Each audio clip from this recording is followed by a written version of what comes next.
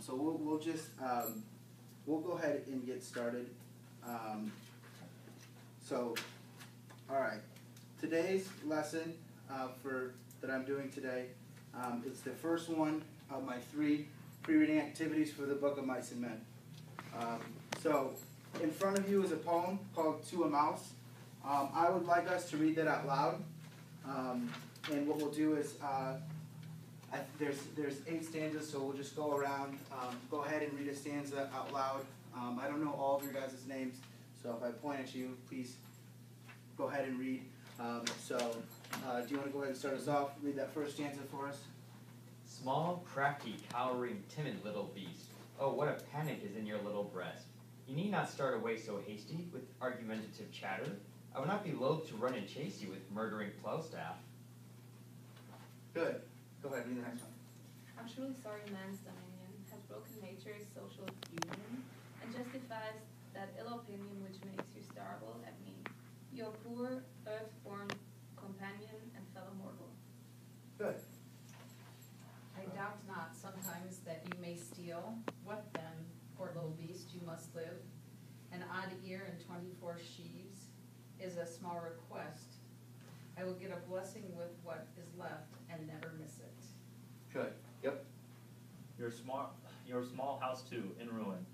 Its feeble walls the winds are scattering, and nothing now to build a new one. Of coarse green foliage, and bleak December winds coming, both bitter and piercing. Good. Go ahead, Sean. You saw the fields laid bare and wasted, and weary winter coming fast. And cozy here beneath the blast, you thought to dwell, till crash, the cruel plow passed out through yourself. Good. Keegan? That small heap of leaves and stubble has cost you many a weary nimble. Now you are turned out for all your trouble, without house or holding to endure the winter's sleety dribble and hoar frost cold. Good. Yeah, go ahead. But little mouse, you're not alone. I'm proving foresight may be in vain. The best laid schemes of mice and men go often askew, and leave us nothing but grief and pain for promised joy. Good. All right. Yep, right there. Bring us home. Still you are blessed, compared with me. The present only touches you. But oh, I backward cast my eye on prospects dreary, and forward, though I cannot see, and guess and fear, I guess. Good. Awesome. Thank you. So, from here, what I'm going to do is, and it would be on the slide, is I have the actual poem itself.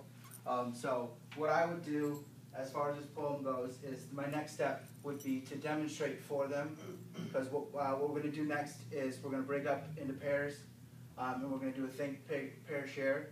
So what you'll do is, at first, I want you to think about it to yourself, and you can do that right now for about a minute or two.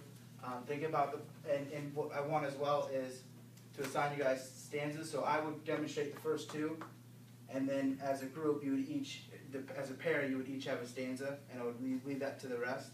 So real quick, you 2 do the 3rd stanza, you 2 do the 4th stanza, you 2 do the 5th stanza, you 2 do the 6th, you 2 do the 7th. I would do the first 2 on the board, and I would demonstrate as a class how I want them, when they're thinking about it and they're reading over their stanza, how I want them to annotate it, close read it, when they think about the ones that I've just assigned them, how they would do that. So go ahead and do that right now. Just look at the one that I gave you, the one that I assigned you. So I will have the last one. Sorry, I would have the last one, right? So if I gave you this, I gave you guys the first one, right? So you give it free.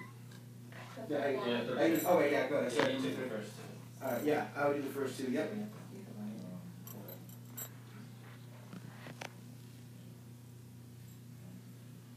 So just for a minute or 2, kind of think about it, and then when you're ready and your partner's ready, go ahead and talk to them about what they think about it, their interpretation of it. And again, what I actually kind of want you to think about with your stanza is think about how human nature is represented within that stanza, or how it's talked about, if it's talked about, and also hardships. What do you see as far as hardships go with the stanza that you're given? Okay? So you might have to read the poem as a whole to kind of get that out of there with what your stanza is saying. So go ahead and do that for a few minutes, then talk to your partner, and then we'll come back as a group in about 4 or 5 minutes. Okay? Remember yourselves first. Yeah, think about it, and once your partner's ready and you're ready, you can go ahead and talk. Okay? Any questions? All right, awesome. Guys kind of getting the gist of it, or what you get? I hope. Yeah, hey, it's up to you. Whatever you think that it means.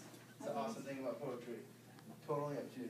You guys think got something pretty good? Yeah, I think so. Yeah. I'm just like about human nature and first. Yeah. If you see anything in there, and you know what, you might not. If that's the case, then feel free to share that. But yeah, try to see if you can pinpoint that. Because I think that's a theme we're gonna come back to within this one for sure. So, how you two doing? Peace and In there. Getting there? All right, awesome. peace and then just like. Here we go, you guys. Yeah. You guys getting it? Any questions? You good? You good? Okay, awesome. You know, from our camp, I was talking about finding a place to be with cold, Partners, anything wrong? and Your then partner as far as? have your home destroyed. Yeah, so, and for human nature, I tied that into like finding shelter. All right, I'll give you guys about another minute, and then we're gonna come back, and I want you decide amongst yourselves who would like to share as far as sort of blending your interpretation. I finally got it up as far as kind of questions I want you to look at, if you can see it, sort of things to think about. As far as who's the narrator, who's the audience. Again, that aspect, if I go back for you guys real quick. So here's the poem itself. Like earlier we read it as a class, I would have this up during that section. Then this part I would annotate and I would show them how to do it. Now, granted, I would do 2 instead of just 1. I would change that. Then this is kind of where we're at now.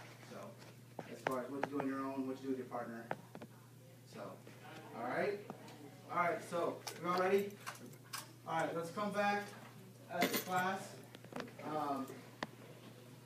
So, the first 2 stanzas, kind of what we get out of that. First I'll leave it up to you guys. What do you guys think about, since we read it as a class, those first 2 stanzas? Any thoughts on those? What they're about? Any ideas? Squirmy, nervous, good, yeah, very good, very good. Who do you think is who do you think is talking right now? Who do you think like the person is as far as like the narrator goes in this poem? Any ideas? Yeah. I think the lyrical eye can be seen as somebody human or just somebody that sees the scene or this little mouse struggling. Yeah, very good, yeah. Could be a human, right? And it could be someone witnessing what's going on with this mouse. Very good. Okay, yeah, very good. All right, real quick, for the first group, yeah, what did you guys come across as far as the third stanza goes? We were saying that like that mouse, that even mice still need something to live. So since humans have so much, that we can afford to part with a little bit of it, just to help these mice live. Good. Yeah. Very good. Yep. Kind of give up a little bit and it won't go really recognized. Yeah, because it's good. Very good. Anything else? That was As far as fun. goes? No, that's good. That's very good. Yeah. 4 stanza. What do you guys think? We had so the house got destroyed because of some winds, like Mother Nature. Yeah. And then it was cold, and they didn't have anything to build a new one, and December was almost coming. Yeah. Very good. Yep. Time. Okay. All right. Just to kind of wrap it up. So for this lesson, again, I would have to go through each one, let them know what they want to say, and the whole objective for my lesson is the theme is friendships, hardships, and human nature. So using this poem, and we're revolving it around Of Mice and Men. That's kind of our unit text. So this poem was an inspiration kind of by John Steinbeck in naming it Of Mice and Men. And so we kind of used that. And so I would incorporate this as a pre-reading activity to focus on those 2 concepts of human nature and hardships, because I think in this poem they definitely get at those concepts. So throughout the discussion process, I would have more time to kind of extract what I'm trying to get at, as far as focusing on those things. For example, you were talking about Mother Nature. I would bring up, well, how does Mother Nature how people face hardships through Mother Nature, as we noticed through the mouse. So things like that. But that's all I got. So.